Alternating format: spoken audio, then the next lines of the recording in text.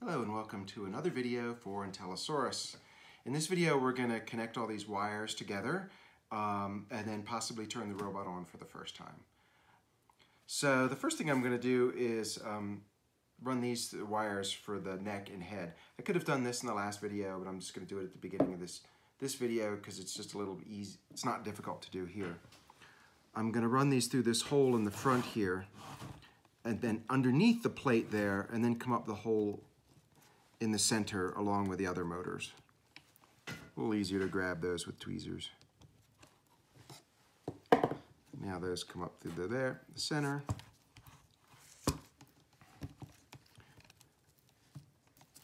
And then the motor that's coming through the plastic hole there gets mounted down. Like that. I'm going to go ahead and screw that motor in so it doesn't come off again. I've got the mounting screws that I set aside from all of the motors. When I first unpackaged them, I took all their mounting screws out.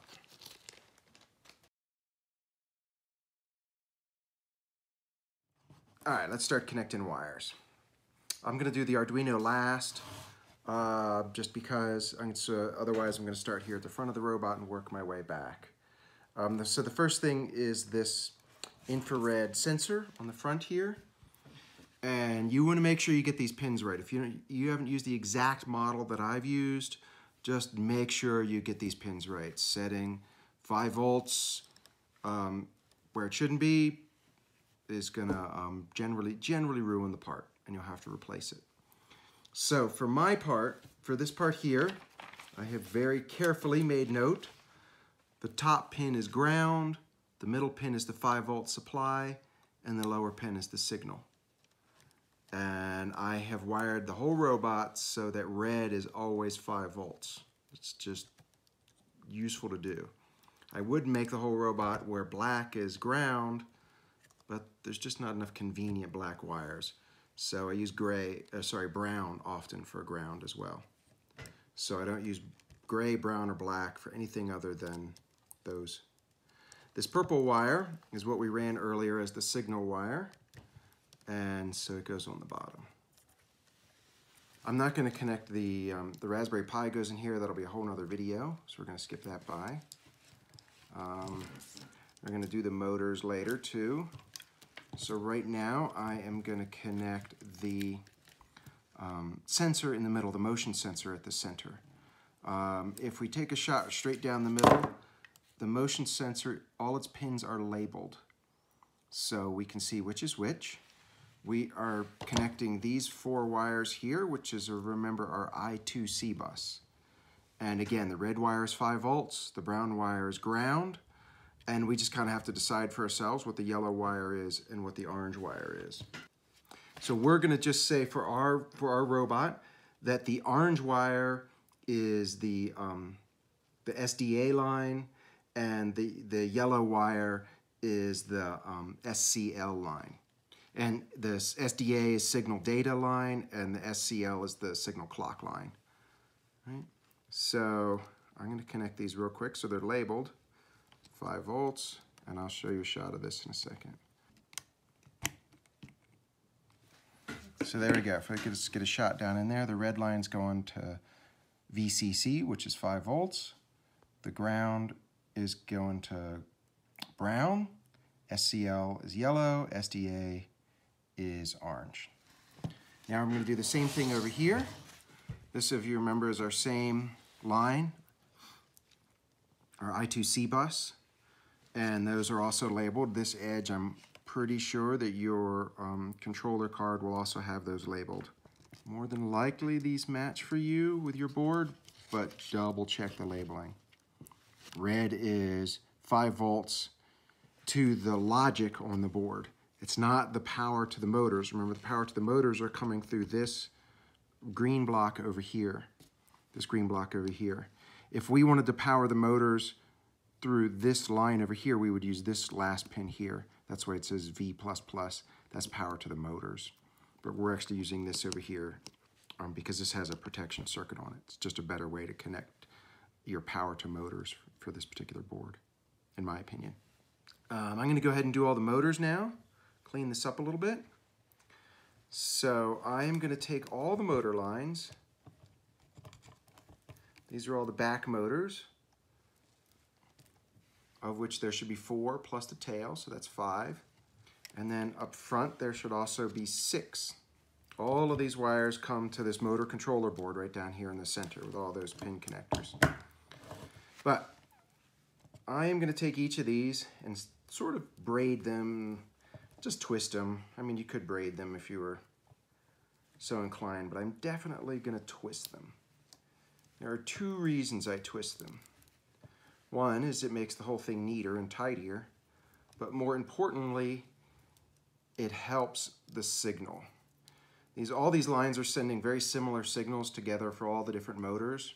And so each of these long lines, which are much longer than I would prefer, but we're buying these pre-done, act like mini antenna to each other.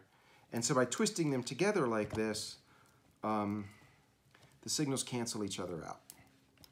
Sort of like a twisted pair, if you've ever sort of thought about that. And I could be better about this. I could braid these or do something fancy. That part is totally up to you. And remember, we labeled each one, and so each motor should be labeled that we did in an earlier video, and then on our board, each of these connectors is just numbered 0 on up. So we're going to start with the number 0, which I happen to have right here. The order, so the order matters here. I'm going to put this first one on, and they're all going to be exactly the same, but it matters. Got the number facing the camera here because, again, this brown line is ground, center line is power, 5 volts, to the motor in this case, and then the orange line is signal in this case. On almost all of these boards, you'll notice that they have also color-coded the actual connectors with black, red, and yellow. And so red is in the middle, black is on one side, signal's on the other side. So make sure you get those in the right order. Now I need to find number 1. There's number 1. And number 2 should be in this other set. And number 3. So now I've got all my motors connected. The wire is nice and sort of twisted in there. I like that. I'm going to end up making space for the other thing there, and the speakers will go there. That'll all tuck down in there fine. Now while I'm down here, I'm going to turn this robot around. I've got 2 power lines here, right? So 5 volts and ground, and 5 volts and ground. This one goes up to this sensor here, right? So it needs power. And this one goes back to the infrared sensor, which we'll connect up in a second. So I'm pulling power for these 2 off of this board, the same power that's supplying the motors. It's still a regulated 5 volts. I could use a regulated 5 volts off the Arduino instead. But it's kind of more difficult to cable up there. I just like that I can cable it to the center block here, even just for power.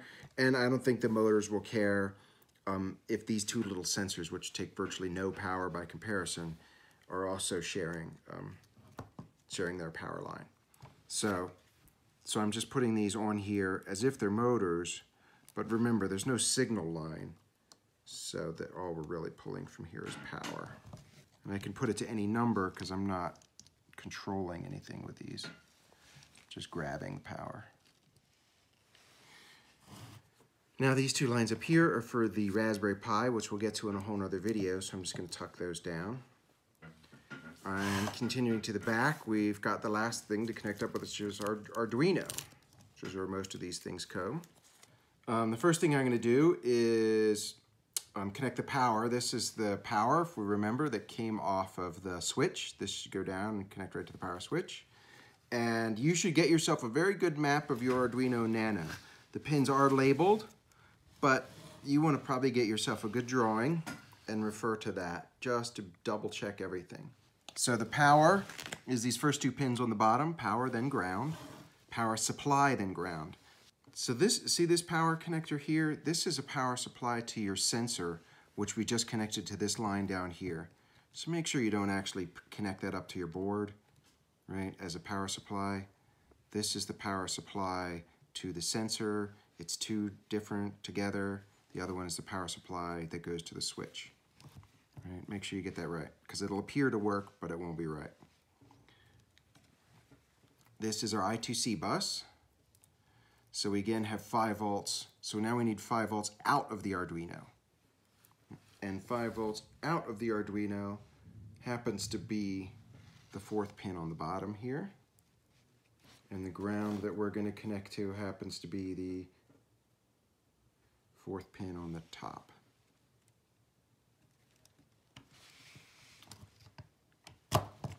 Just double checking that. Now, remember, we decided that our yellow line is SCL and our orange line is SDA. So the SCL on is A5. So it's one of those things you just got to look up, make sure it's true on your Arduino. On this Nano, that's true. A5 is way down here. And then A4 right next to it is the SDA, the actual data line for your I2C. Now we've got these 2 data lines. The purple line is to this sensor up front here, and the blue line is to our Raspberry Pi. If you're never going to connect a Raspberry Pi, then don't bother running this blue line.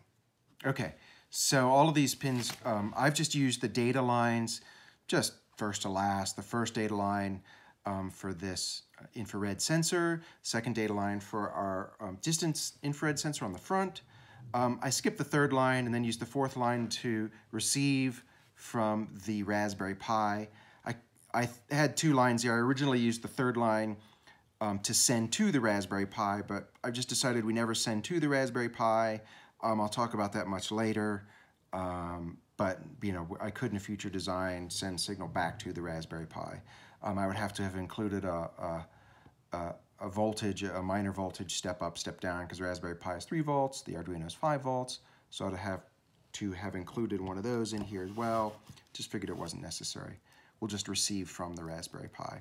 And the Raspberry Pi will send 3 volts, and the Arduino will be just fine listening at a 3 volt signal. All right, so let's back off here. This is as much wiring together as I'm going to do right now. Again, I've just got this, I want my infrared sensor just sort of sitting here for now. The next thing we will do is go ahead and power it up and just give it a test. I suggest you run through this whole thing again one more time. Make sure all of your 5 volt lines are connected to the right spot. If you got that reversed or reversed on any of these sensors, the sensor's going to get ruined, or your Arduino could be ruined, or one of the boards could be ruined. So just double check, particularly the 5 volt and ground line on all your connections before you supply power. And that's the first thing we'll do in the next video.